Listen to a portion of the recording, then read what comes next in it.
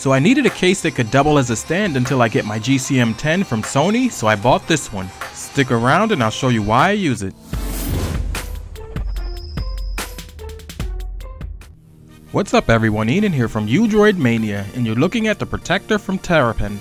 It's a wallet style case for the Sony Xperia Z3. As you can see here, there are two pockets for credit cards or maybe some sort of ID. It's made of a soft PU leather and comes in white. It's sturdy, but it feels quite nice at the same time. So let's go ahead and get out the Z3 and put the phone into the case. It snaps right in with ease. And for me, whenever I have a wallet style case, I can't help but think about smart cover technology. It's not here, so let's just move on. This case has a magnetic clasp to hold the cover closed, which is nice. With the quick lift, you'll have access to the power button and the volume rocker. On the back, there's plenty of room around the camera, and along the top, you'll have access to the 3.5mm headphone jack and your noise cancelling microphone. There's nothing along the bottom, and I don't mind the fact that you can see the TPU hard shell.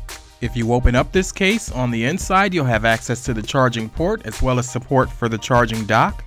Coming in closer, this case looks pretty nice on the phone. I think that the viewing angles are pretty decent, and you can adjust them to your liking as well. If I had to pick one thing about this case that I didn't like, it would be the fact that there's no speaker cutout to take calls and you'll have to open the case to do this. But since that's not the reason I purchased this case, I can live with that. I use it for playing video games on the PS4 or when I just need something to prop up the phone, and it does that just fine. Coming in at under 10 bucks, I'd say it's a no-brainer and definitely a go. Alright, so there you have it. If you've enjoyed this video, then now would be the time to rate, comment, and subscribe.